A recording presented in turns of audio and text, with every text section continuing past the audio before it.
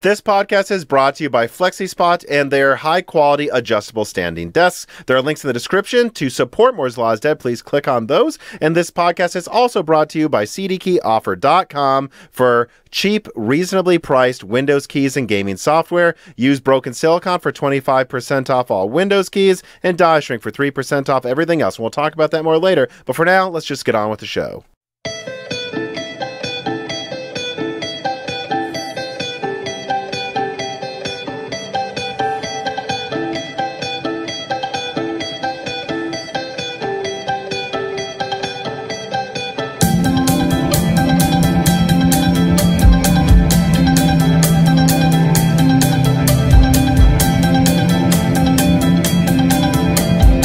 Welcome to Broken Silicon, a gaming hardware podcast. I am your host, Tom, and I am joined today as we burn the midnight oil by my co-host, Dan.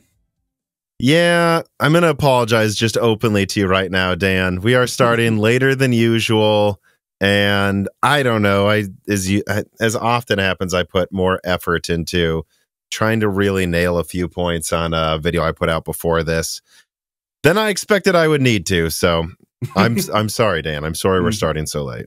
I forgive you. All right, good. Well, I will say, though, this is a good time to say, if you are watching or listening to this, you'll probably have noticed this came out half a day late, and that's because we felt it completely necessary to delay the release of this for the 7950 X3D reviews. And, you know, it's good we did that for two reasons. I'm going to be honest. We'll see what happens by the end of this. But I think this is going to be a shorter than usual episode because were it not for the Zen 4 X3D stuff, I don't know that we would have had that much to talk about. I mean, frankly, this was one of those news cycles where I put out a bunch of mini leaks just because I'm like, it's time to put this out if there's no other news. And also we need something to talk about on Broken Silicon. So it would have been mostly Moore's Law is Dead leaks without this anyways. Yeah, I mean, you know, we had 3 months worth. We got a year's worth of stuff of releases in like 3 months. So I guess this is the dead time after that. Right. Well, besides the amount of news, the other reason it was good we delayed the release of this episode is I think I got the Norovirus over the weekend. And so if we were going to record yesterday, I would not have been able to. It was, you know what? It's been a rough week for me in general. I got a pretty bad cold. Well, actually, it was a mild one early in the week. And then my girlfriend got sick, really sick. And I was like, oh, well, maybe she just has different symptoms than me because we got sick at the same time. Let me bring her over some Vite ramen and other things to, you know, help her feel good. And you know, then when I was driving home a couple of days ago, I was like, I don't know, I'm starting to feel sick again. And it's like, nope, she didn't have the same sickness with different symptoms. I got a cold. She didn't. Then she got norovirus. Then I did. So I got a cold and norovirus in the same week. And it's been pretty rough. But yet the content has kept coming, everybody. So, I mean, we need to feed them content, Tom. We need to feed the monsters, the Moore's Law is Dead monsters. The monsters living in the dark could maybe be what they stand for instead of Moore's Law is Dead.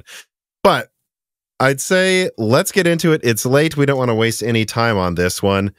To the main discussion point of this episode. Story number one, AMD launches the R9 7950 X3D and retakes the gaming crown. So I have a small write-up here, and then I'll get your opinion on it, Dan. Today, AMD launched the R9 7950 X3D, and the gist is as follows.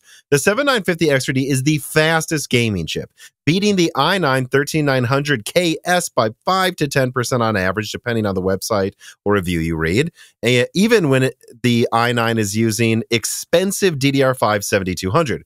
Furthermore, AMD seems to win in newer games more often than Intel, with many of Intel's wins being largely in older games that are already getting 400 or 800 frames per second, calling into question if a lot of the wins Intel has really are that important.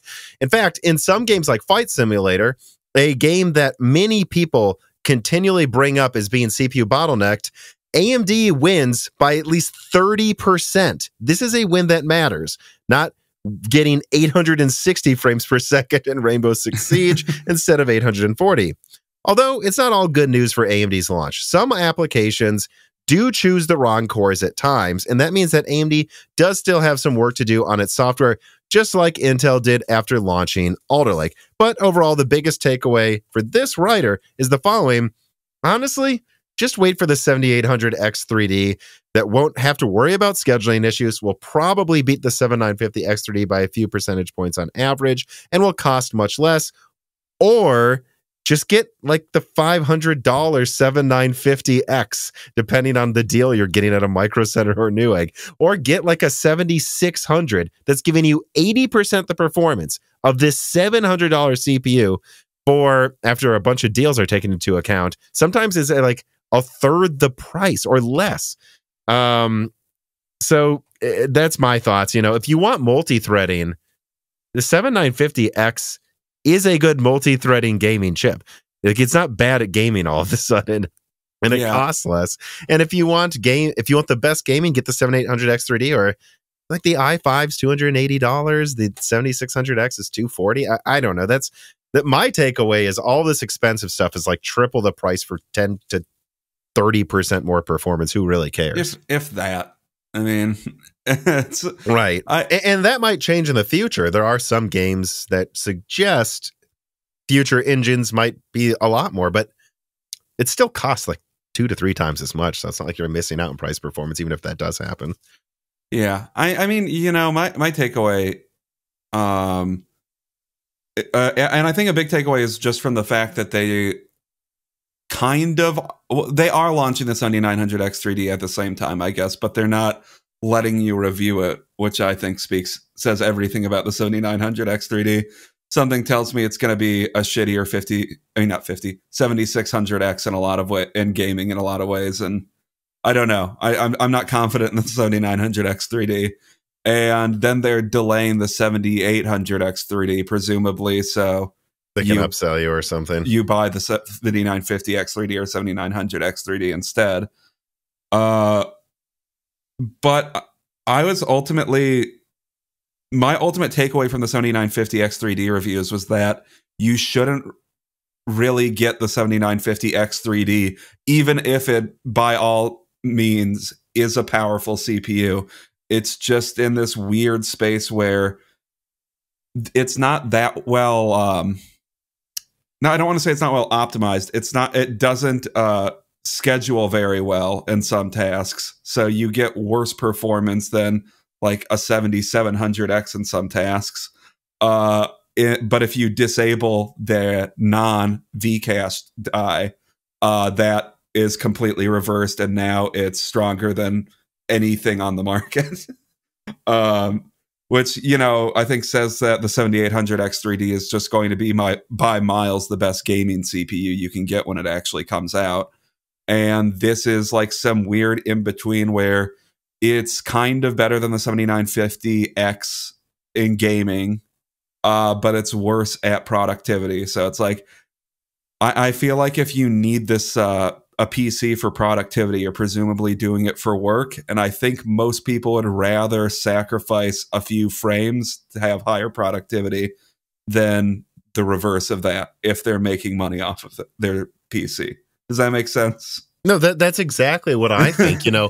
And I had to make this decision last year when I saw a 5950X going for $470, and the 5800X 3D was typically about $350 to $400. This was right before the prices got the lowest. Although I guess I still probably got a good deal on that 16 core. And I said, yeah, you know, I need the cores, and it loses in gaming by 10 to 30%, but it's not like this is bad at gaming. And now we're in a situation where it's 30% better at gaming for both. So it's like, what game do you really care that much about with this 16 core? I don't know. It's the good multi-threading gaming hybrid chip is still the 7950X, you know, because it doesn't matter, you know, like exactly. We're not in the world. The way I put it in the video I've just put out is we're not in this world of you're like choosing between a 7700K and a Broadwell E. everything out now can do multi-threading okay and gaming really well. So you really choose the one you want because you're not actually making a big sacrifice in the other department anymore in almost any scenario. Yeah, I mean, it's almost like the takeaway every time when the most powerful gaming CPU, nominally most powerful gaming CPU comes out. It's weirdly almost always a little underwhelming because it's like, yeah, I see on paper, I have nothing on paper really against the 7950 X3D. It's just, who's this for? Get the 7950X if you need it to make money. Get the 5800 X3D if you need good gaming performance. 7800 X3D. No, I didn't misspeak. Oh, okay. And you want to save some money, or okay, sorry, or wait 2 months and get the 7800 X3D if you want the best gaming CPU on the market. Because, like, based on Hardware Unbox review where they simulated the 7800 X3D, and I see no reason why the actual thing would be any worse than that. It's going to kill everything. Well, on average. The one argument I can make for the 7950 X3D and maybe the 7900 X3D, which I want to be clear, yeah, I think that's for no one. I really do. Like, unless, and I suspect that's going to drop in price in a few months. And if that got below 500, that's when it's interesting. But I mean, my prediction for the 7900 X3D is you're going to have something worse in productivity than the 7900X and gaming performance of, like, probably a 5800 X3D, or maybe a little worse. I mean, well, it still has the same amount of cache, I believe, on the 6-core Vcache CCD as the 7950 X3D. So I would actually suspect in most games it's the same performance because it has 2 less cores, same amount of cache. But there will be the remote scenario where, yeah, it loses by 5 to 10%. But I think it'll be, you know, that. The one argument, though, I could make for the 7950 X3D is it is insanely efficient. Like, did you see that link to the Tech Power Up review where it's in the notstand where it uses less than half the power of Intel's chip most of the time gaming. This chip is so efficient at gaming. It's ridiculous. And multi-threading to the point where I'd go, honestly, the 7950 X3D maybe kind of makes sense for, like, small form factor builds. That's the only truly unique thing I can think of. Well, because I'm trying to remember, if my memory serves correctly, it was using on average like 20 watts or something less than the non-Vcache counterpart, right? Yeah. So, I mean, there's definitely something to it that I guess it makes sense now thinking about it, but there's definitely something to it where, like, this is also surprisingly just a more power efficient CPU than anything on the market. Although, to go back to the 7800 X3D, I don't see a reason why that would be any different, or why that wouldn't be more so the case than with the 7950 X3D. Yeah. And, you know, ultimately, the conclusion I came to is I think the 7950 X3D just makes the i9s look really stupid. Like, you have this chip that requires at least $100 more in RAM costs, more expensive cooling, and you're pushing everything to the limit to still come in second place. I said, it's like if there was a guy on steroids who destroyed his body to still lose the bodybuilding competition to someone who just has a normal, healthy body. Like, and just because of that, though, that doesn't mean I recommend the 7950 X3D really outside of, I guess, top of the line small form factor builds. I'll say I think that's actually an interesting argument there. I just want to throw this at you. Well, let's get to some of the reader mails because that'll come up what I want to say in here. QH Freddy writes in and says, feels like an extra FU to consumers to launch the janky 7950 X3D first and make everyone wait another month for the 7800 X3D that's actually going to work. Well, in the averages, it still wins in gaming by like 5 to 10% depending on. So even with the times it doesn't work, the averages, it still beats Intel. So I think calling that janky is a bit much. But I do agree that the 7800X3D should have come out first. Like, if it's scheduled perfectly, the upsell argument makes sense to me from a business perspective. But why not put, because I honestly think no one would have complained about the 7950X3D if the 7800X3D was already out, because there would have been like a month of the 7800X3D getting glowing reviews, being the best gaming chip. Then this 16-core model would have come out and they'd say, hey, in a couple of games it has issues, but it's still 95% the performance, and now you get multi-threading. It would have been viewed through the lens of it being an extra option, whereas now the 8-core is viewed as the extra option. And I do think that the 8-core for sure should have come out first, if anything, to give them more time to work on the software. Yeah, that's a fair point. Hopefully this improves over time, and to be fair, from the reviews I looked at, it did seem to be, if I'm remembering correctly, it was somewhat reviewer dependent on which games had issues, which makes me wonder if there's something wrong with certain BIOSes that are being pushed for the 7950X3D. But at the end of the day, I think the games that have issues seem to mostly be outliers, and I don't see why they wouldn't be fixed at some point with software updates. There's no reason, like, I can't, if I'm remembering correctly, it was like Rainbow Six was having issues where it was getting like worse performance. I think Counter-Strike did too. Yeah, where it was like getting worse performance than like a 7600. Tomb Raider was one of them, I believe, as well, if I remember correctly. Yeah, but then these are all older games. But then if you disable the non-VCAS CCD, it's now the best performing CPU on the market. So it's like, well, I don't see a reason why that couldn't be fixed through a software update. And yeah, it does make early reviews. It does make early reviews for the 7950X3D look worse. So if they just wanted, like, from the ultimate, like, positive review standpoint, the 7800X3D I think would have been a little bit better. But they want you to spend $700, not $500. Well, I just look at it the same way as Alder Lake. Or $450, not $500. Alder Lake had a handful of games not scheduled correctly as well. That's true. In fact, some games you couldn't even play online because there was DRM issues with the E-cores.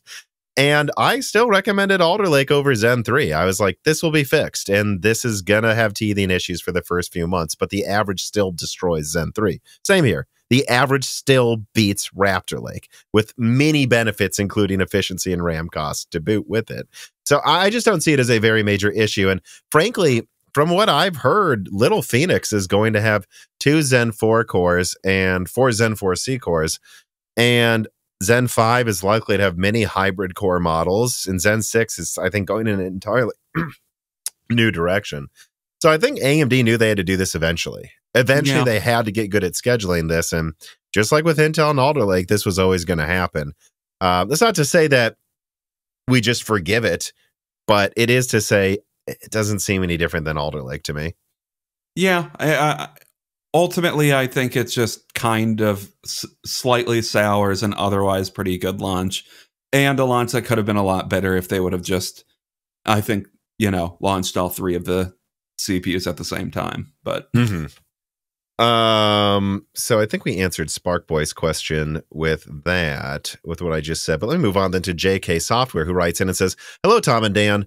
One thing after seeing all of the reviews of X3D today, it makes me wonder why AMD did not put 3D V-Cache on both CCDs rather than just one. It seems to me that performance could have been more consistent. It would have absolutely been more consistent if that was the case. So my answer to this suggestion is completely sidestepping it. I don't think they should have launched it. I agree. I think just launch the 7800X 3D, take the gaming crown like you did last gen, and then, you just have this other thing out there. Or you just price all of your higher core count models where they are now, more competitive than Raptor Lake most of the time. Yeah. Why do you need this thing? Maybe it's just because they want the existence of the upsell to be there. So like you get the people that always want the most expensive thing, and we're getting the best performance with that too, I guess. But I think there is something to, like, it would look really good on a slide for consumers if the best gaming CPU on the market right now were $450, even if, you know, AMD still has a few CPUs above that tier, because they also are selling those to people who use their PC for work. Well, you want to know another funny thing? Before Zen 4 was even out, and to this day, I am told that they have Zen 4 CCDs, yields of them, that hit 5.9 gigahertz easy. Well, I won't say easy. I mean, these are the best yields. But they decided to mostly use those either for Epic or soon for Dragon Range, or in the X3D models, just to keep the overall voltage lower as well. And I can't help but think, yeah, why not just launch a 7850 X3D and then launch a 7950 XT or whatever they want to call it, that instead of going to 5.7 gigahertz hits maybe 6 gigahertz. It would lose to the 7800 X3D in gaming, but it would still add that extra like 4% in multi-threading to probably tie the i9. I can't, and in some of this is maybe shoulda, coulda, woulda, and maybe this will sound like an utterly, you know, out-of-date conversation in 2 months when they fix all software scheduling issues. That's probably going to happen. But I still can't help but wonder that, like, in the top end, they just want the multi-threading performance most. Maybe you should just launch a 6 gigahertz chip, and then over here is the best gaming chip for less money. That's my opinion, is what I think they should have done. Yeah, and then I think to more directly answer his question, like, why wouldn't they have CCD, I mean, Vcache on both CCDs to go to your productivity? Because, right, they would have been sacrificing productivity even more. So, like, you lose like 5 to 10% on benchmarks now. I don't know, maybe that goes to like 15% on a lot of benchmarks if you have Vcache on both CCDs. And I don't think you would really be getting that much better gaming performance on a 7950 X3D with 2 Vcache CCDs versus 1. Like, no, that's what they said. I think it didn't help. In an interview recently, they said it didn't help gaming performance at all. So we felt it was best to just boost multi-threading 5 to 10%. Yeah, I mean, with this, you're basically just buying 2 7800Xs, one X3D and one X. Like, that's kind of what the 7950 X3D is, because you don't need both CCDs for gaming at this point. Yeah, exactly. So there's an argument that they could have done that. It still would have been an interesting product if they did do that, to be fair. Especially because that one would have probably been like 95 watts, and that really could have been the small form factor king. Yeah. And maybe that would have made it an interesting product on its own, but at least the decision was cost a little less, and frankly, this gets you more multi-threading. So, and again, if they never fix the scheduling, then we'll know that's what they should have done. But in 2 months, if they do, I mean, it still is pretty rare that you run into issues at launch, just like Alder Lake. So I have a feeling they'll fix it. Falto writes in and says, after the launch of the 3D models, what does Intel have to combat them? If I remember correctly, Meteor Lake Desktop was canceled. What about the alleged Raptor Lake refresh? How powerful and power hungry would they be? And as a hypothetical, can they die shrink Raptor Lake to Intel 4? Well, they're not, so I'll just answer that. The real question you're asking is there a reason they would, or will they? No, they won't. I mean, you know, I think with Raptor Lake refresh, the best you're going to see is a 5% boost. And keep in mind what that would mean, a 6.3 gigahertz chip. I find it unlikely they can go above that easily. So they're not going to beat AMD. It's that simple. I mean, I think that we already have the answer, and that's the KS, right? Maybe you could go another step further than the KS and make a KSS. Or maybe not call it that.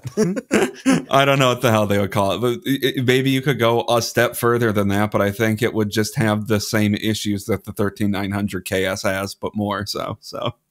Yeah, and I think it's worth pointing out, I don't doubt that maybe they could do a slight optimization to the architecture that allows higher clocks at lower power, maybe make some real tweaks. I think that is quite possible that's what they're doing.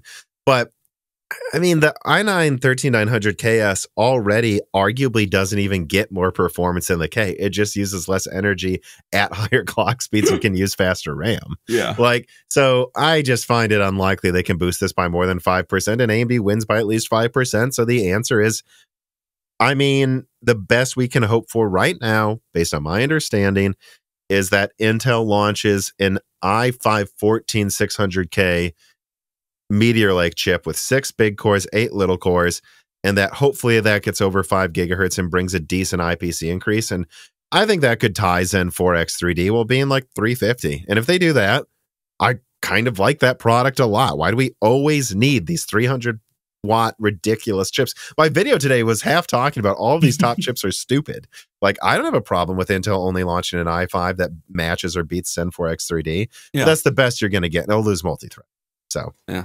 And I guess for the time being, people getting Raptor Lake systems are going to have to deal with the terrible 400 frames per second in Rainbow Six versus 430 frames per second. Because at 1080p, because that a lot of in coil wine mode. Yeah. Yeah, I know. Like, does it really? Do we really need it yet? I almost think we just need a year of games becoming more optimized to how powerful our hardware is before we even address what we need. Zach writes in and he says, "Hey, Tom and Dan. I've recently been playing Hogwarts Legacy, and I've been reading complaints about the performance on forums. When browsing through the comments, I've noticed plenty of people saying things along the lines of, but I've got a 12900K or 5800X 3D. I should be able to play this easy. And I've got an old 8-core Broadwell Xeon with an RX 6800 and it had 0 issues. Do you believe there is far too much emphasis on CPUs for gaming?" Yeah, and there has been for a long time. Yeah, I mean, I think that's been like one of the through lines of this channel, or this podcast at least, is us talking about how CPUs are hair splitting at the top end, where it's like the new gaming performance king of CPUs. 2% more than what you had before. I know. It's just, and then there will be Flight Simulator where 7950X 3D just wins by an insane margin, or like in I think Factorio, it's like a 40 or 50% win. Like, yeah, there's a couple games where that happens, but at the same time, it's like, yeah, but those wins are now hitting like crazy. Besides Flight Simulator, that one matters. It's the one that matters. You know, a lot of these games, even when they get big games, are like well over 200 frames per second, and I'm like, do you have a monitor that's actually above 240 hertz? I don't know. I think a lot of people, when it comes to Harry Potter, I'm guessing there's a lot of people without enough RAM or fast enough RAM. Number one, and number two, yeah, they're probably pairing a 3060 with a, you know, really fast i7 or something. And then on top of that, they don't realize they bought a mid-range or lower mid-range graphics card from 3 years ago, and they're surprised they need to run it at medium settings. You know, it's like, yeah, it's been 3 years. Now you have to turn down settings. If you don't want to turn down settings, you get a flagship. I mean, yeah, I don't own Hogwarts Legacy, but it looks like it's graphically a pretty impressive game, and it's also not the best optimized game. So to a certain extent, I don't know what people are expecting. Like, sorry, you can't get 120 frames per second in every game with every card. It seems to like that's becoming the complaint. And, you know, maybe Zach is fine with his performance because he has realistic expectations about what he'll get with a 6800. Although 6800 is still a great graphics card, but yeah.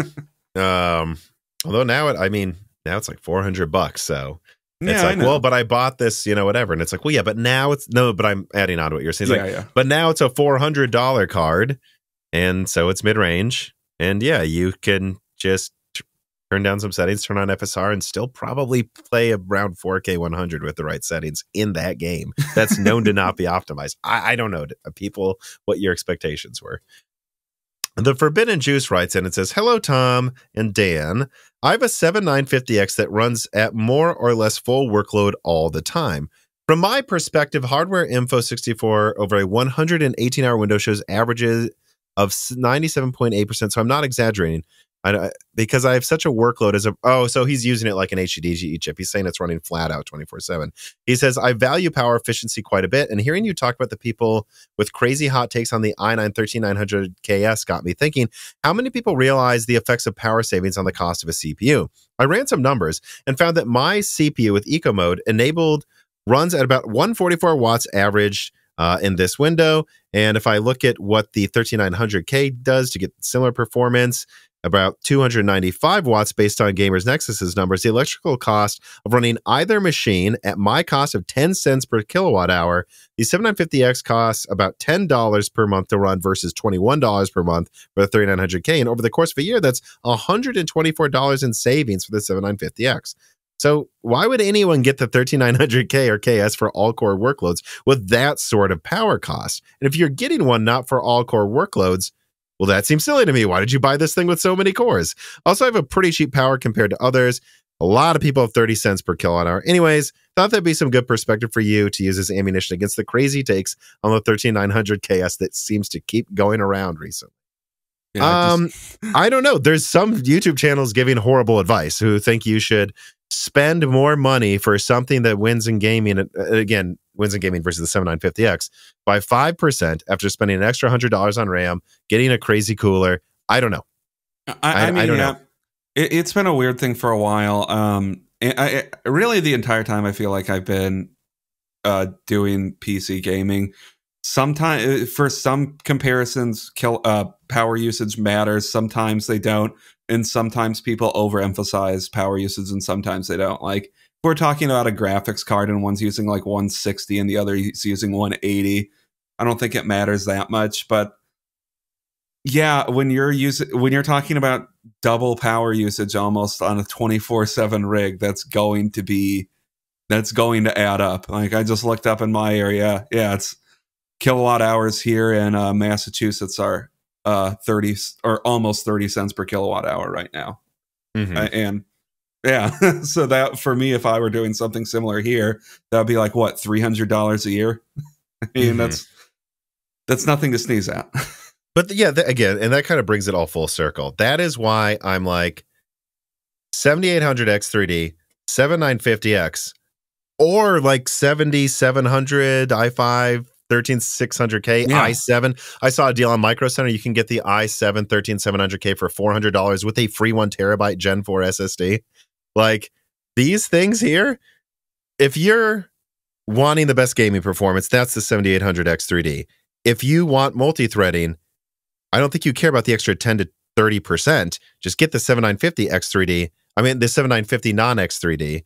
And because you got that, you're using all of the cores without burning your power budget. I know the i9s trade blows in multi-threading, but I assume you're going to use all those 24 cores if you're buying this thing. Otherwise, I don't know why you're buying this thing. And if you are, that means, yeah, it's going to like use as much energy as Threadripper. So just get the 7950X and lose 5% in gaming. Okay, guys?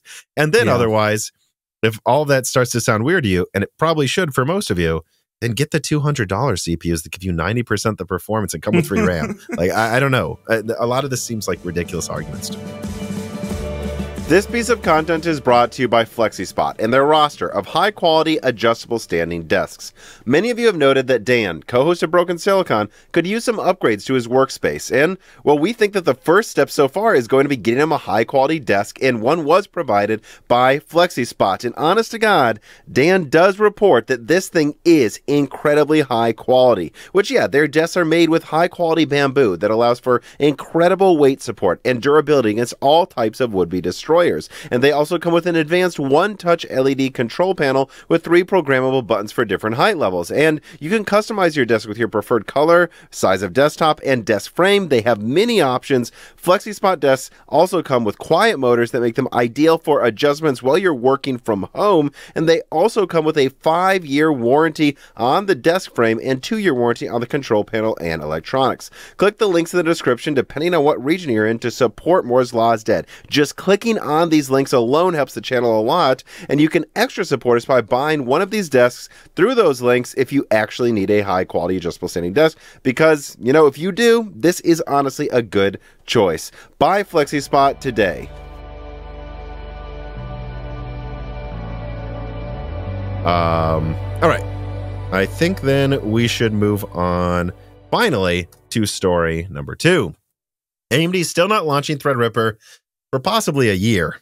Moving on from tons of cache to tons of cores, Threadripper, with the launch of Sapphire Rapids workstation platforms now, or I think actually in a month technically, Intel's weird, many gamers are wondering if they should be waiting for AMD to launch their 96-core Zen 4 workstation platform based on Genoa, or even a potential budget 32-core Zen 4 HEDT platform based on the Sienna platform.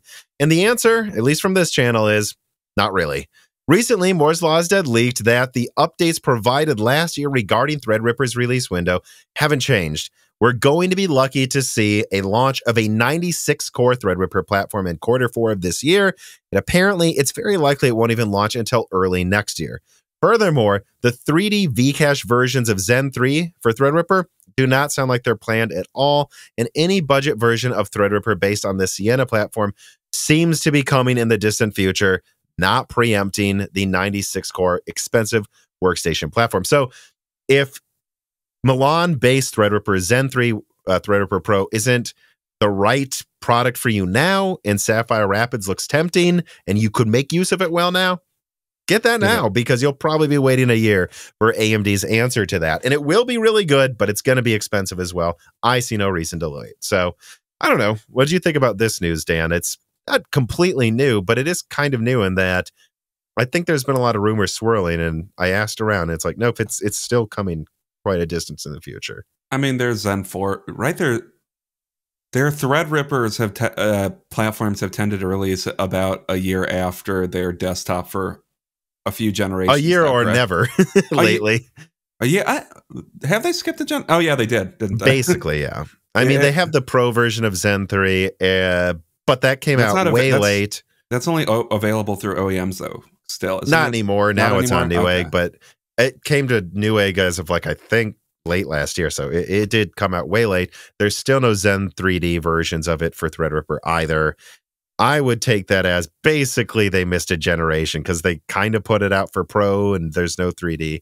I mean, my guess based on benchmarks. What I'm saying is it used to be a few months after the original launch at most. Yeah, and it's slowly lagged later and later as I think they realize that Threadripper is a less and less important platform to their bottom line, you know? Yeah, I think Zen 1 and Zen Plus were like within a month of the original release, and then Zen 2 is a few months later, and then it was a year later only for Pro, and now it's like over a year later possibly.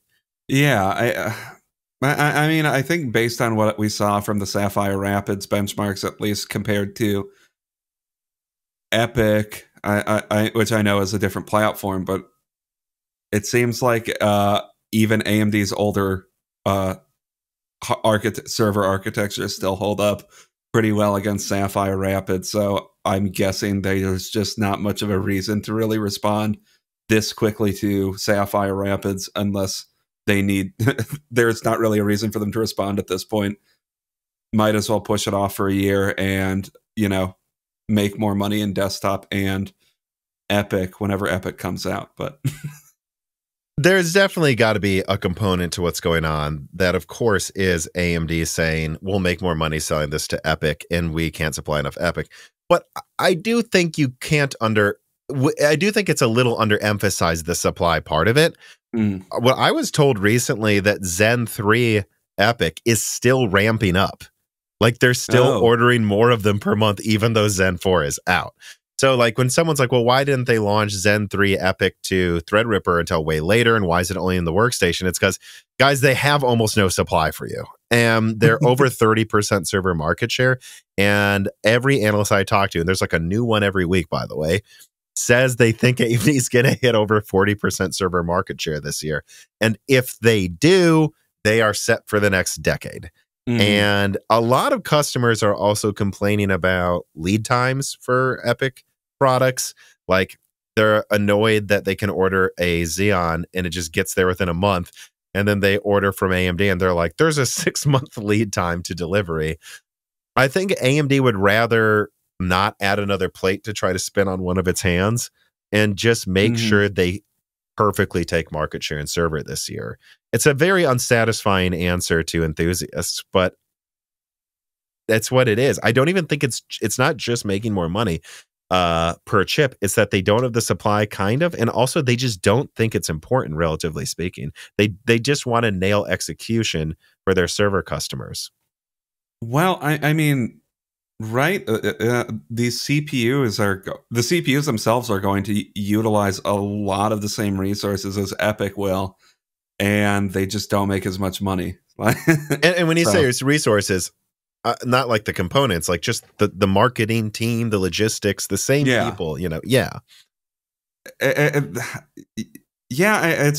I do think there's just this argument that the high end of desktop is still at this point kind of in a pseudo HEDT place at this point. So there's just less and less need for this weird middle market that Threadripper occupied when it initially came out. There's less need, and AMD is just a fifth the size of Intel, and they've realized their limitations, I think. Yeah. Florida Man writes in and he says, there's a lot of negative feedback on AMD not supporting STRX4 Threadripper socket long-term as promised, as this casts doubt on AMD's promise for AM5 support in many people's eyes. Would it not be easy for them to launch some non-pro Threadripper 5000 and call it a day? If not, why? And if so, why haven't they done it already? I don't actually have a good answer for you. If I was there, I would say, yeah, we shouldn't waste our time doing a full lineup. But ultimately, we've already launched the Pro, so we can definitely support that. Guys, let's launch 15995X, 164 core to the standard socket. And I'd even say 132 X3D core, to the standard socket. And that's it. You don't need to even do the full lineup. 164, 132 core, and just call it a day so you can say you fulfilled your promises. I honestly think it's still worth it for them to do that. It's a little too late to bother at this point, but I think they should have. I mean, I generally think it's not good to go back on promises, but my guess is, like, this goes back to the previous conversation we were having, is this just isn't as important of a platform for them as their other ones, and they are letting it go to the wayside, even if it's kind of betraying customers. Which, yeah, that's bad, especially in an environment where AMD has lost some of its trust over the past several months. Yeah. I don't really anything else to say about it besides that. Nvidia CEO Jensen Wang writes in, oh, wow. He said, will Sapphire Rapids follow-up actually be cheaper than Sapphire Rapids, given it's moving to 2 chiplet tiles? So yeah, he's talking about the Granite Rapids workstation platform, which I'm told is going to be 1 IO die, and then up to 2 CPU tiles. So yeah, that'd be 3 tiles total. Or they could even just do 144 core tile with 1 IO die if they want to skimp even more. I think it actually will be. Look, at the end of the day, guys, Intel's 10 nanometer node was built with the mindset that no one's going to be able to touch us for a decade. And so if we get this out in even the next 5 years, we'll crush everyone and charge more money. Then it took them a decade to launch it. And it's not bad. I mean, 10 nanometer is pretty competitive with 7 and even 6 nanometer. But it costs more. It's not a cost-effective node. I'm directly told Intel 4 will probably just cost less per wafer. So there's no way around it. Intel wants to get to Intel 4 now. Yeah. Like, they need to. And because they're overall using a more economical node, and that I'm told at a minimum won't cost more than 10 nanometer, and because they're using less tiles in Granite Rapids workstation, yeah, they can. Kind of has to be cheaper. Yeah, I think they can make it cheaper if they want to. QH Freddy writes in and he says, it feels like this hasn't been asked for a good year or so. So here we go. Are we stagnating at 16 cores? No. Intel has a 24 core, and we're talking about the release of 80 or 86 core Granite Rapids and 96 core Threadripper.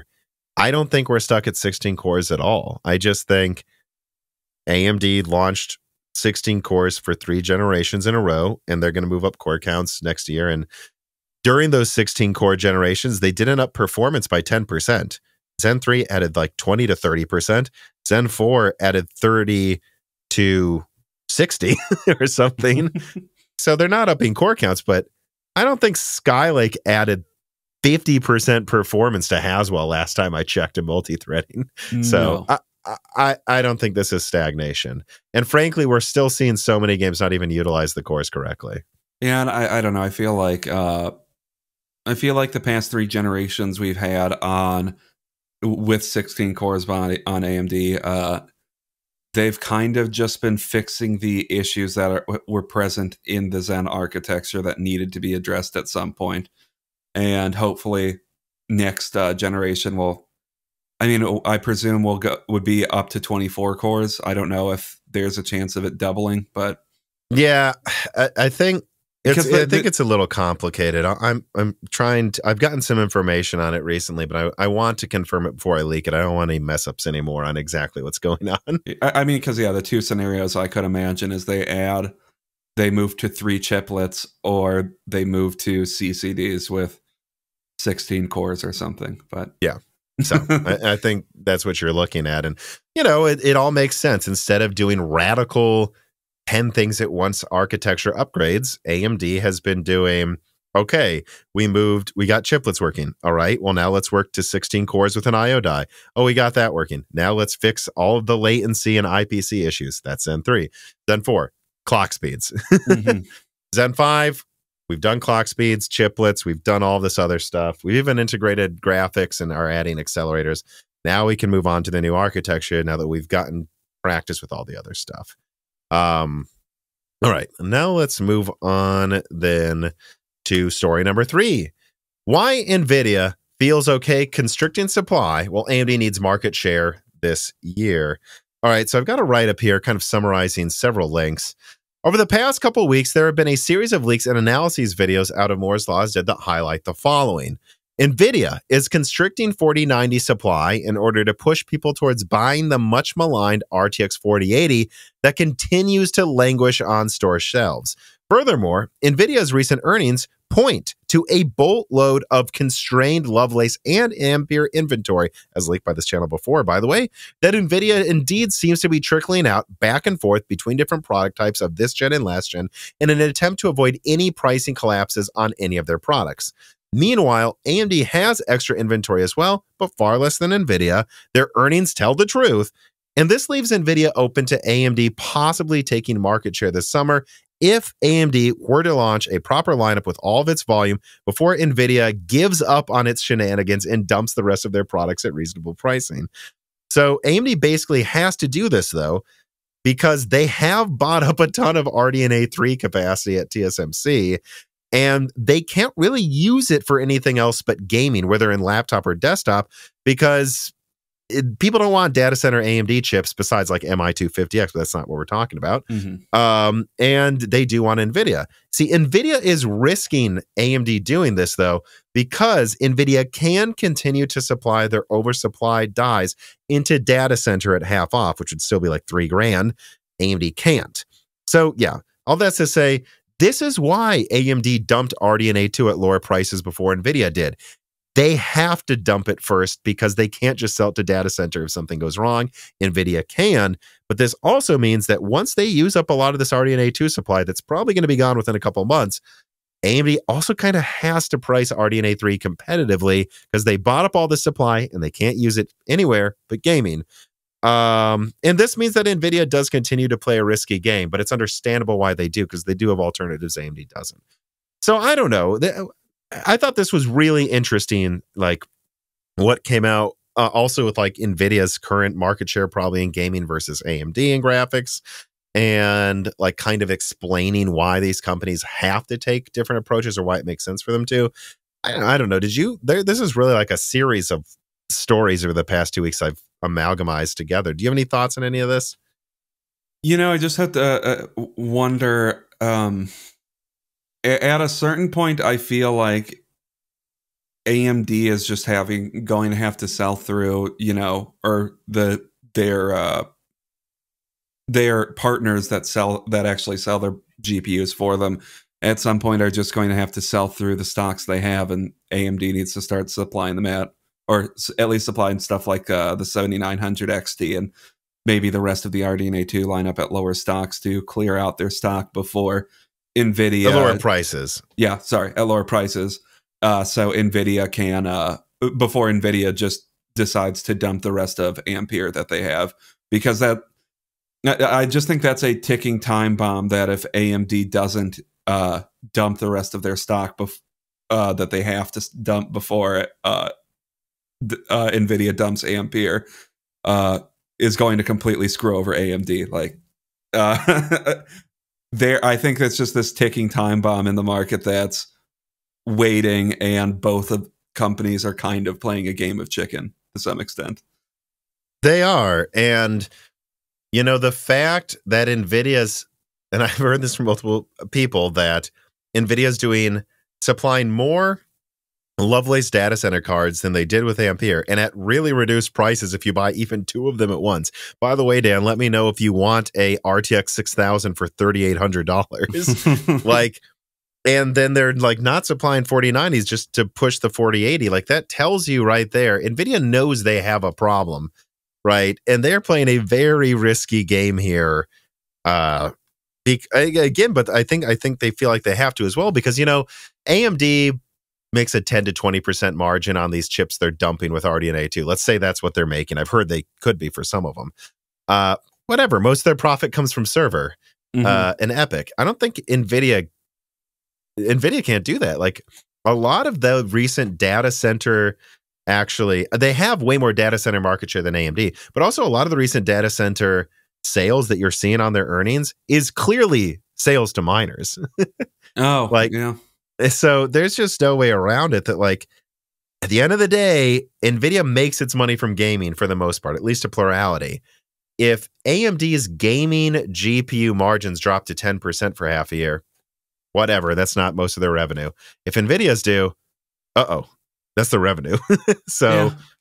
I mean, I guess I don't know how much of that breaks down to data center that isn't mining, I suppose, because, you know, NVIDIA does have pretty much the entire market when it comes to, like, machine learning, as far as, or not the entire market, but a lot of the market when it comes to machine learning. Using a GPU, like a discrete one, yeah. Yeah, so I it's always hard to gauge how big that is compared to everything else, but that's kind of where all of Silicon Valley is seemingly moving right now, or that's at least the giant fad in Silicon Valley right now, is machine learning. So I'm assuming they're making a lot of money through there as well, and that has to be a decent source of revenue for, or a consistent source of revenue for them, at least.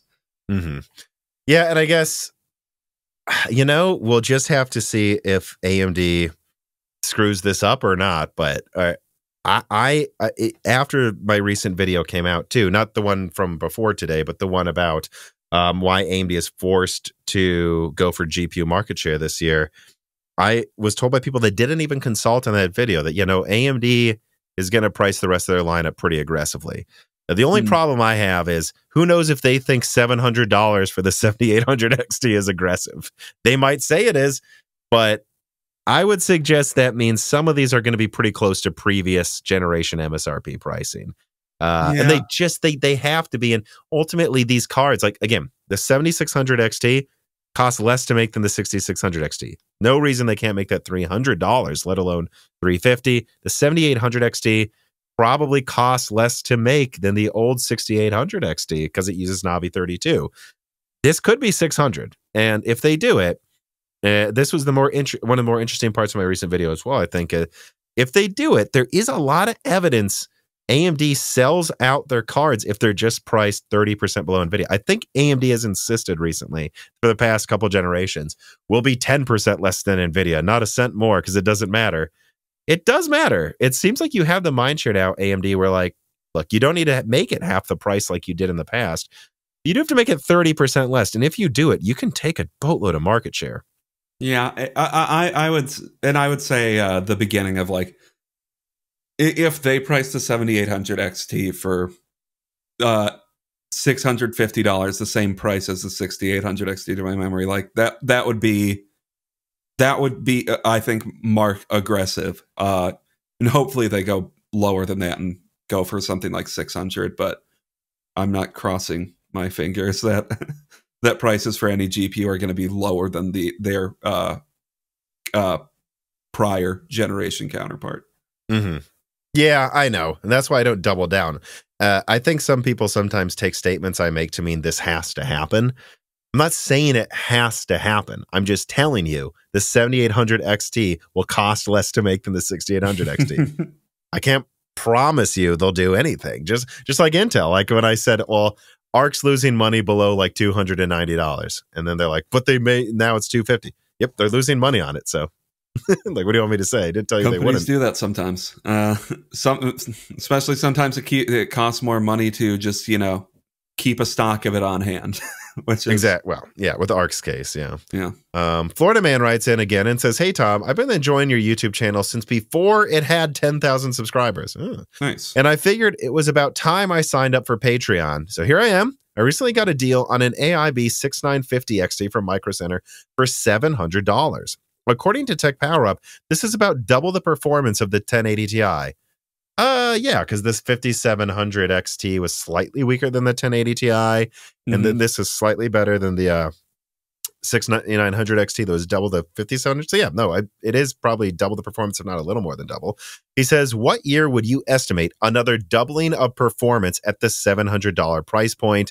It seems like it took us 7 years or 6 years to get there from 2017 to 2023.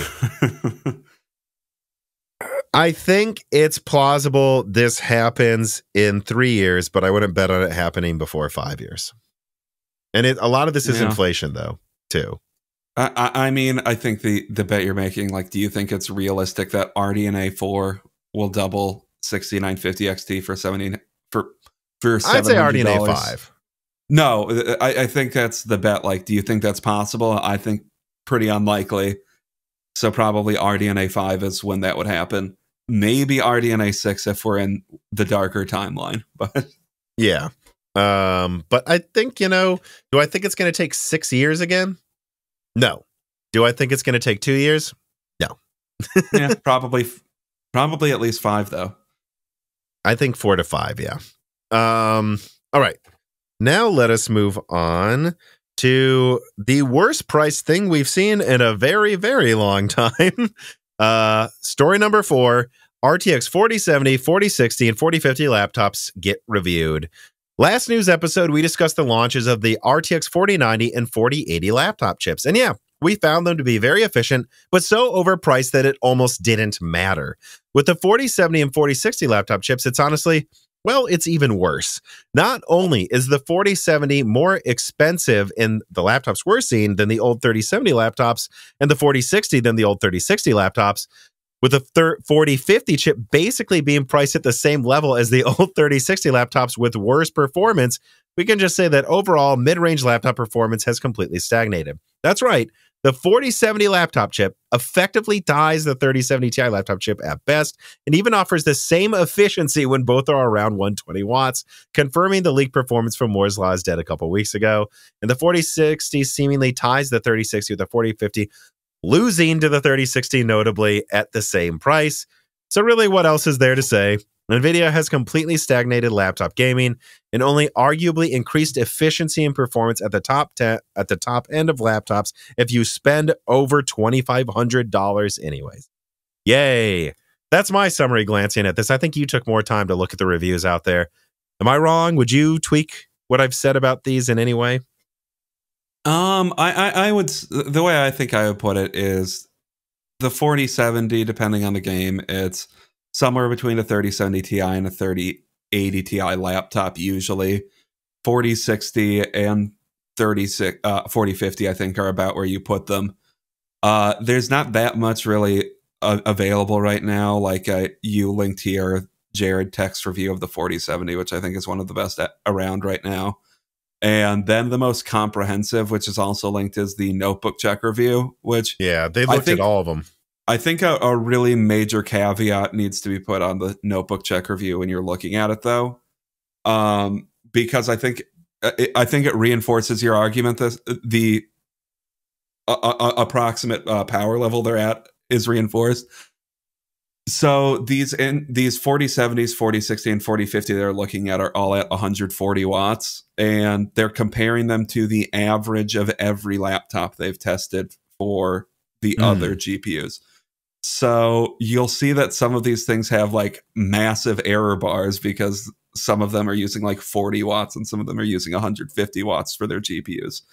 So I think the best comparison is look at the top of the range for like each laptop you're looking at if you're wanting to look at a fair watt for watt comparison versus the laptops they tested, which if you do that, that's basically where you land. Is like the 4070 is a 3070 Ti, the 4060 is a little better than a 3060 to a 3070, and then the 4060 is the 4050 is a piece of crap. I don't know. A 96-bit piece of shit they're selling for mid-range prices. Yeah. So, okay. Another way to put what you said, though, your critique to what I said in the beginning basically is, well, look, a lot of 3070 and 3070 Ti laptops were limited to like 75, 80 watts. In those scenarios, the 4070 actually is almost a 3080 Ti if it's at 80 watts. But if you're at 150 watts, it sometimes loses to the 3070 laptop. Yeah. Okay. Yeah. Yeah. And I guess most of the stuff I looked at was at the top end of it. Yeah. And to be fair, to critique whatever the hell this NVIDIA has done with their naming, it's almost impossible to discuss their laptop GPUs without caveating the hell out of everything, because every single one of their GPUs is like a 50% change in performance depending on how they're binned, and they're called the same thing, which is nuts. Well, yeah, I mean, the 4070 laptop, I think, can go down to 35 watts. It's just not going to be the same as... I don't have but it's like, I don't have a problem with them having a max Q that's 65 watts if you say max Q. But the second you put it in 35 watt mode, it's like, well, guys, you're running at a third the clock speed here. And clock speed's very important for Lovelace, considering how small these dies are. Yeah, it's just... It's so difficult to talk about their GPUs, which is why I think like the Jared Tech review is good to look at for the 4070. And there doesn't seem to be that many, at least as the time of recording this, that many like 4060 or 4050 benchmarks out there right now. But his, I think he does. It's a pretty good apples to apples comparison. Obviously, there's no perfect apples to apples comparison with any GPU, laptop GPU, because the OEMs are going to pair them with what they're going to pair them with. Yeah, I agree that I think what Jared's Tech really excels at, and he comes on the channel about once a year, is trying to make it apples to apples so you know what you're talking about. Theoretically, if you say 4070 laptop, and kind of trying to remove as much of the noise as possible and go, this is what it's like at this TDP if you see it labeled this on a laptop. Yeah, because that's the other big problem, though, is if like you can say stuff like the 4070 is more expensive than the 3070 Ti, and that means it's a regression in performance. But then also most of the 4070 laptops that come out have a better CPU, better RAM, better solid state drive. So it's like, yeah, this is like $2,800 versus a $2,200 3070 Ti laptop. But the 4070 laptop also has twice as much RAM, twice as much storage, and a generation newer i9. So yeah, you are paying $800 more for something besides the GPU, at least. Yeah, I guess, but I don't know. I mean, I think the average laptop with a 4070 is decently more expensive than a 3070 Ti, though. Still, yeah, it's just so depressing. But it brings us back to the previous story that we had, number 3, which is AMD has to go for market share, and I'm going to be blown away if they don't. And look at it, guys. The die sizes I leaked for 80, 106, and 107 with actual pictures, so no surprise it turned out correct. Did turn out correct. You know, the 4060 and 4050 GPUs used around, I think they're 155 millimeter squared dies. I mean, we're talking about 1050 Ti sized dies. Yeah. Like that they're selling as 60 class. And it seems like like Navi 33 probably can beat that performance, at least in the higher TDP configurations, with a 200 millimeter squared 6 nanometer die. So that is 200 of 6 versus 155 millimeter squared of 4. That thing probably costs a lot, decently less to make. Man, you got to put this in $1,000 laptops that barely match the 4070 at some TDPs, AMD. Oh yeah. Put it with Phoenix, $1,000. Phoenix, 7600 MXT, 14-inch form factor, $1,000. Give it a good screen, and I think those will sell like hotcakes because this hole in the market. And AMD would be making higher margins than last gen doing that. So they're not even that generous. It's like they've just bought a bunch of capacity, guys. They have to go for market share. So as much as we're saying everything sucks sometimes, let's wait for the year to end. I don't think this story's over. I don't. Jessie here may know how to fetch very well, but she really hasn't learned one of the main things any viewer of Moore's Law is Dead should know by now, and that's that you don't need to overpay for Microsoft keys. This piece of content is brought to you by cdkeyoffer.com. There's just no reason to pay exorbitant monopolistic prices for Microsoft Office or Microsoft operating systems anymore. Not when you have someone like cdkeyoffer.com, who's been a fantastic sponsor of Moore's Law is Dead for many years now. If you're looking for anything from Steam games, Origin games, Uplay games, or PlayStation keys, or reasonably priced Microsoft software, go to cdkeyoffer.com today, click the links in the description, and use the offer codes BrokenSilicon for 25% off Microsoft keys and DieShrink for 3% off everything else on the website. Don't be like Jesse here, who's chewing on my chair right now. Be smart, don't overpay for online software, and go to cdkeyoffer.com today. All right. Speaking of an evolving story, let us move on then to story number 5. AMD working on machine learning accelerated FSR that only works on RDNA 3 for now. All right, we'll be brief. This channel got a report that AMD is indeed working on machine learning acceleration to a future version of FSR that currently can only be utilized by RDNA 3. This was something heavily hinted at and even teased directly by Moore's Law is Dead in the past year, but now we can say, yeah, it does actually seem to be happening, at least in AMD's labs. Details outside of that are scarce, to us at least. I don't know if someone else knows something, but I will say that this writer at least hopes that AMD makes a 3D chess move here, maybe 4D or 5D chess move, Dan, then makes a future version of FSR that not only gets accelerated by new machine learning hardware in RDNA 3, but leaves open source options for Intel and Nvidia to accelerate these features as well. AMD could step back and invite the competition to support the open standard, saying, hey, if you guys care about your customers, we've added support for Tensor Cores, Nvidia, if you want to help contribute to FSR in open standard.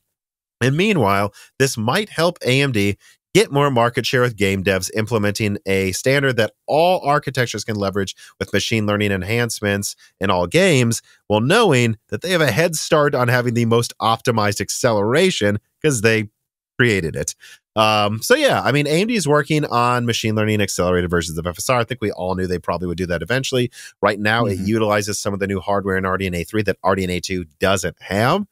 And speaking with some people, and this is where we get into speculation, not leaks, I think for FSR to really destroy DLSS, it needs to not just be competing for having a similar amount of games that support it, but to really have it in more games. And it's an open source, standard. Add the inputs for Tensor Cores and say, hey, devs, we even put a few optimizations for NVIDIA's Tensor Cores. NVIDIA, it's an open standard. If you want to support the standard, you can, or explain to your fans why you're not doing it. I think that's the key to making this really end the DLSS discussion. I mean, yeah, that makes sense for a strategy as a smaller company, to get their software integrated into more games. Just, give it to NVIDIA as well, I guess. And beyond that, if they're working on a machine learning accelerated FSR, I guess that gives me a little bit more hope that something like what are they calling it? Fluid frames or whatever. Gives me a little more hope. Fluid motion, I think, frames. Yeah, that's not going to be just really bad interpolation thing and hopefully that will actually use machine learning, so it won't look like complete shit like I was kind of assuming it was when they initially announced it. Mm-hmm. Yeah. I think, and I just think, again, kind of bringing it all full circle to what we're talking about here, you know, where's mid-range RDNA 3? What are they going to do? It's like, I think they're still working on like a big rollout of the next gen of FSR in conjunction with some more driver optimizations for RDNA 3. And they want to announce those before they launch their mid-range, because it is kind of a huge selling point, though, if like, I don't think so far it's an important feature, but some people do. If the 4070 Ti can say, hey, this supports DLSS and DLSS 3, and this other card from AMD doesn't, and you don't need it for the 4090, but in the mid-range, you actually probably are going to be turning on upscaling at all times. I think AMD wants to make sure they have the best options to combat that before they try to make the argument for like whatever they're going to price their cards at. Alrighty, so that is all of the main stories. That's it. 5 main stories on this one. Thank God we waited for X3D. Otherwise, this would have been a 40-minute episode. Yeah. But let us move on to the wrap-up. There are a few things here to go through. So I already mentioned it. My 80, 106, and 107 leaks of the dies. Someone else just leaked the same looking dies. So there it is. Correct. Didn't make that up. And that was Sky Juice was sharing, well, right? Yeah, Extronomics was sharing it though. Okay. So yeah, never mind. I misread that then. Also, let's see here. The 4070 12 gigabyte die is pictured. So as things continue, it does seem like the rumors of a 10 gigabyte 4070. It seems like Nvidia is going to probably go with 12 gigabytes. Don't really have anything else besides that to say. I guess that's better. And there have been rumors swirling around, or squirreling, whatever, or squirrely rumors swirling around that Arrow Lake might be delayed to 2025, which I think my timeline I've said is I believe it's coming out mid to Q3 next year. At least right now, guys, all I can communicate is people I talk to say it's not delayed. So for now, I wouldn't take it as Arrow Lake's delayed. Obviously, this is Intel. Anything can happen with Intel when it comes to delays. Anything can be delayed. But if it does, I will say, if it comes out 2025, that means it's almost competing with Zen 6. And not good for Intel. I mean, what do you want me to say? Yeah. It's like half of my Intel analysis is just like, I don't know if this happens. It's disastrous. Bad. So, but from what I've heard, you shouldn't double down on that happening yet, which is good news for gamers. All right. Now let us move on then to the final reader mails. Forbidden Juice writes in and says, hello, Tom and Dan. I finally replaced my i7-4770K build from high school with a 7950X a few months ago. This is quite an upgrade. It runs max load 24/7, by the way. However, since I still have my 1080p screen, I kept the RX 6600 I got based on your pricing input recently. And my question is, what would you think the best 4K monitor is right now or coming soon? And what card would you hypothetically pair with such a monitor? I've always been at 60 hertz, so not looking to go blazing fast as anything's going to be an upgrade over this in frame rates. But I imagine 144 hertz wouldn't be silly. I'm guessing OLEDs are still just too expensive to make sense, but I do look to keep it for 6 years or more. So I'd pay $1,000 or more. The main thing is I prefer 27-inch screens, but could be persuaded given enough reason to go to 32-inch. Thank you. Have you seen any good monitor deals recently? I mean, looking through Newegg, there didn't look like anything especially crazy. I mean, there looks like there's a pretty decent MSI monitor. What's it called? The MSI Optics Mag 28, a bunch of other crap behind it. That's 2160 by 4K, 144 hertz, HDR 400, and that's $600 right now. So if you're not looking to spend a ton of money, that's not terrible. The problem is if you're saying like $1,000, there's a weird gulf in pricing where it's like every 4K monitor is seemingly $600 to $800 or $1,500 to $2,000. Yeah, so I'm looking around right now. It's the Alienware AW3423DW. This is a 34-inch ultra-wide 1440p monitor. 175 hertz. So this is 175 hertz. If you like ultra-wide, which I think ultra-wide is, some people like it, some people don't. If you like ultra-wide and you're willing to spend this much, I don't know, man. This is 175 hertz. The resolution is bigger than 1440p, but a little less than 4K. So once you get a nice graphics card, you're going to max this sucker out easily. With like a 4090 would crush this. A 7900 XTX would crush this at 175 hertz.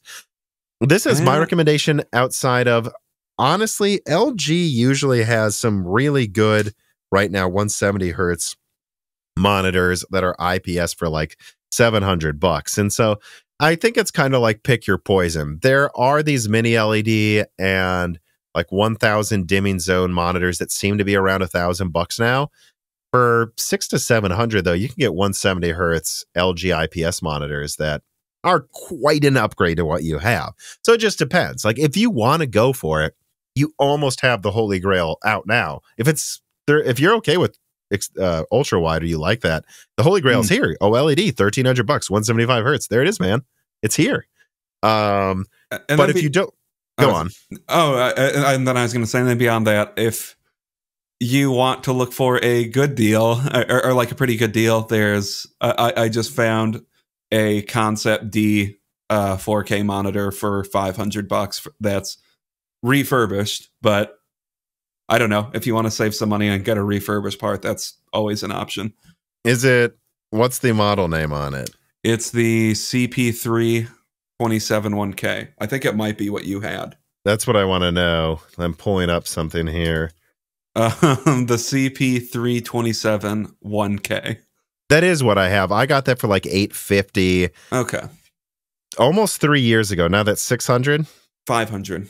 500? Yeah, so the reason you would get that one, and I overclocked mine to 132 hertz through a single display port, so it's capable of that, by the way, just letting you know, is it does have really good color accuracy, but it basically doesn't have HDR. Is the it has HDR 400. So it doesn't have HDR. I tested it. It didn't look better. It looked worse. So I'm like, your monitor, which I think, honest to God, does look better with HDR turned on. Oh, yeah. So, yeah, I mean, the Concept D, if you need to do editing, I think is a good budget option. I would otherwise probably spend the extra $200 on LG's new HDR monitors, You're probably right. I just want to give a range of options. Yeah. And again, it's like a lot of this stuff, though, like you're saying, though, yeah, it's like $500. Honestly, man, you have a 1080p 60 monitor, everything's an upgrade. So I'm tempted to just say, get one of these now. And if you want to wait, well, I don't know. How many monitors do you want? I have 2 4K displays and then a 1080p one over here that I've had for over a decade. I don't. And, so you have this 1080p. I assume you'll put it to the side. You'll get the 4K one now and use that. And if you only spend $600 now or something, just keep in mind that in a couple of years, OLED 4K will be here and then you can have your 2 4K displays. So that's kind of the advice I would give based on literally that's what I did. But, you can't. There's a lot. Now's a good time to get a monitor in general, and I think we gave you a lot of good options. Yeah. Dragonaut writes in and says, "Hi, Tom and Dan. I've been looking to buy a Steam Deck for a while, but it's simply not available, in Norway at least. Are they possibly replacing it with a Steam Deck 2 anytime soon, or when do you think it will be back in stock?" It's pretty widely in stock in the US. I don't think a new Steam Deck's coming out for, me and NX Gamer talked about it, and he has actually really good sources. We don't think a new one's coming out with with a really better CPU for at least a year. I think they're just going to want to make them for now. So it depends. Do you want it now? Get it now. And I guess that I'll just add just because it's Valve, you never know if Valve is just going to lose interest in something and then just. I don't think they will with this one, but that is true. I don't think I just always have to mention that with Valve, though, because they just lose interest in projects and forget about them half the time. Steam machines, yeah. Yeah, but this is like if Steam machines worked. So that's true. I think they're going to stick to this one. And also, don't ignore some of the other stuff out there. There was I've had a sponsorship from them before. There was that portable gaming people that have like a Vega 3, like $200 port. Like, yeah, that's a lot weaker than the Steam Deck. It's like a third of the performance. And they're making a Mendocino based one too, with just 2 RDNA 2 compute units. But the thing's like, I think $200. They'll play Minecraft, so it just depends what you want. And then there's Phoenix and Rembrandt based gaming handhelds coming out that are stronger than the Steam Deck 2 for like $1,000. So just keep in mind too, if you want something better, there are options out there. Like if the Steam Deck's selling for double MSRP in Norway, I would look for the other options that are $1,000 with better performance. Granted, you want to make sure it supports SteamOS or the Steam Deck's operating system, so you get those optimizations. But I think there might be other good options there by now. TMC Paint writes in and says, would you wager an Xbox Series X that Sony launches a PS5 refresh by Q4 2023? Would you wager a PS5 digital edition on Microsoft releasing refreshes the Series X or Series S by Q4 2023 as well? Well, it depends what you mean by refresh. Sony's already using 6 nanometer in the PS5, and they've retooled the PS5 every year. So technically, I'd win this wager by my arguments, by what I would argue if I said yes right now. Otherwise, yeah, I think we're getting a slim PS5 this year, and we're going to get Xbox refreshes by the end of this year. Actually, NX Gamer made an interesting point last episode that although I was told the 6 nanometer Series S should come out first, they never made a big announcement for the 6 nanometer PS5, and they kind of just started arriving when the other stock ran out of stock. There's a chance Xbox already has the 6 nanometer chips, but they haven't sold through their stock yet. Yeah, I mean, that's usually a thing these companies silently do, though, without making a big deal about it, right? I mean, usually, if I'm remembering correctly, usually like the slim versions of consoles usually mark like a node shrink of the die they're using. But and I'd be surprised if there isn't a slim PS5 and slim Series X this year, because 3 years in, that's generally when they release that, right? Yeah. So, in fact, I'm surprised they're not out yet, but I think they have their reasons for not doing it yet. I think actually Sony took an interesting approach where they're like, hey, we have the cheaper die now. Let's just throw it in the chassis, get rid of those. And then we don't need to hold these dies for the Slim. We can launch that and then work the Slim around it and launch it in the middle of 2023, which I think they're going to launch it probably maybe before fall from the sounds of it. All right. Jensen Wing writes in again. It says, following on NX Gamer's discussion on a lazy pro console, couldn't Sony just add a new power table for their newer SoCs, which would enable the SoC to maintain its peak boost clock for variable FPS in games without interfering with their development at all? Yeah, they could. And that's an argument I've made. Like, even if it seems like in a recession, it doesn't make sense to go for like a $700 5 nanometer pro console anymore. I think there's an argument they could still just, I mean, literally, they almost have like twice as fast GDDR6 they could put on this die, and then just enable all cores, give it a faster clock, and give it like a PS5 Pro gear mode. And you could honestly boost performance by 50%, and there'd be relatively little you need to do with how many games use variable refresh rates now on console. Having said that, though, NX Gamer made an interesting argument that, well, right, but if you use faster GDDR6, you can also then just clock it lower and use lower voltage and have a smaller heatsink and have a cheaper PS5 base anyways. So yeah, it's hard to say what they will do. Yes, they could launch a Pro, Sony could right now, and certainly Xbox could with a 6 nanometer Series X that clocks faster and has 20 gigabytes of RAM. They could boost performance 50% like that. But is it worth it to them? I think for the Xbox it is, because I think segmenting the memory was a bizarre bozo idea where if they just had 4 more gigabytes of RAM, and then think about it, Dan, they make the RAM 50% faster. You double bandwidth effectively on the Series X, clock it a little faster, and you have very little you need to do because they don't program as close to the metal as Sony. That gives them some disadvantages, but in this case, that means it would probably be easy to update games to boost frame rates and resolutions across the board, and then they could finally argue they have the strongest console. Yeah, and you know, I'm surprised that they haven't on Microsoft's part, at least, I'm surprised they haven't launched like a full refresh yet.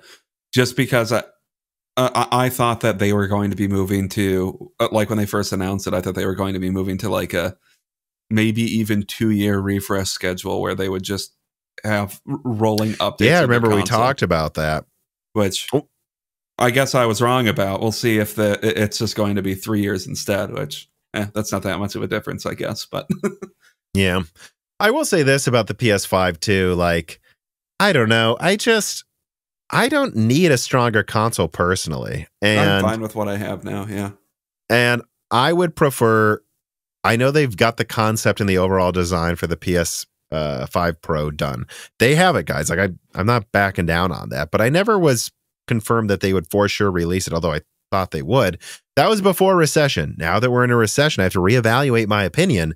And I go, I just would rather like an RDNA 5 console in 2025. Like, just bring something 6 times better that fundamentally does it again with backwards compatibility. And we don't need this pro shenanigans. Last gen was more awkward. This gen, everything's smooth. They don't need it. Yeah, I agree. Carbon Cry writes in, will you wager having to record one podcast episode using a Nashville Southern accent on the Nintendo Switch 2 releasing before a PS Vita 2? Well, that would be a complete disaster. So even if I get this wrong, there's no way. But I will say 2 things. Nintendo Switch 2, yeah, that's going to come out in probably within a year. In fact, a lot of people think exactly a year from now, basically. Like spring 2024. And we've talked about why it has to.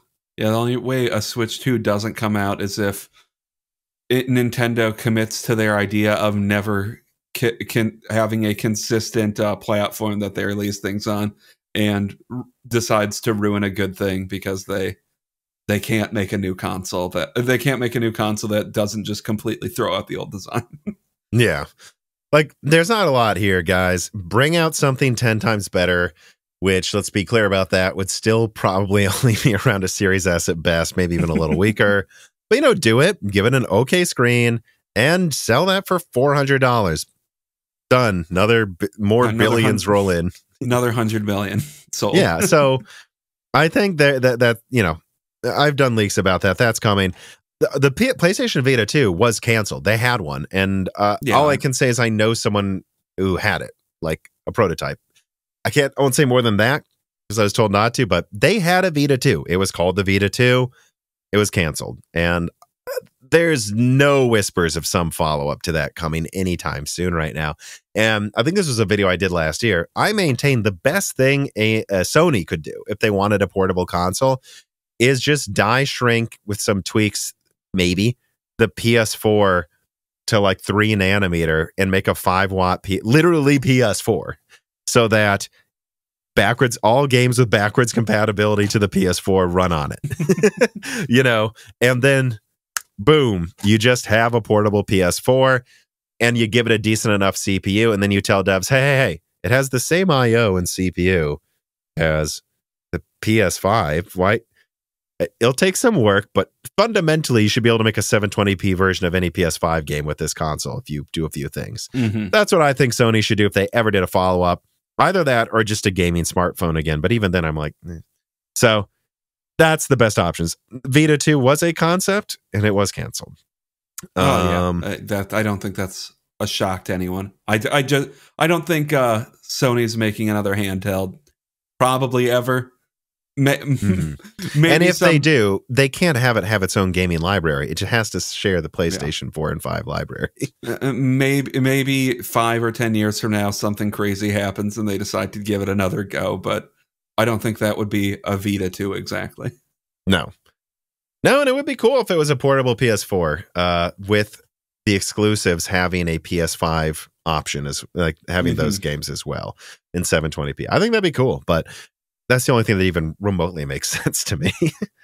All right, Dan. Well, that's it. I mean, that's all the entire episode. I want to thank you for recording this with me in the middle of the night. It's just one of those days. And I guess, I'll just do the usual spiel. Thanks for listening, everybody. Like, subscribe on YouTube, subscribe on a podcast app of choice so we get downloads there. That really helps. Give us a review on Apple Podcasts and your podcast app of choice. If it isn't Apple Podcasts, that helps a ton. I've seen us climbing in the technology podcast charts recently. You know, a couple of years ago, we were in the top 20 technology podcasts on Earth. Let's try to get there again this year, guys. And otherwise, just remember, you get this podcast early and ad-free on Patreon. You get to submit questions for me and for guests. You get Die Shrink. One just came out looking at what VRAM requirements will be in a few years. That's only for patrons, always ad-free. Get the Discord, free reader mails on loose ends. If we hit the next Patreon goal, we will be doing ad-free video early releases of content as well to the Patreon. The goal is just to have early ad-free releases, but I need someone to help me manage all this stuff, guys. And so if we get to the next Patreon, we can afford to do it. Please help us get to the next Patreon goal. And otherwise, again, thanks for listening. Take care of yourselves. Yeah.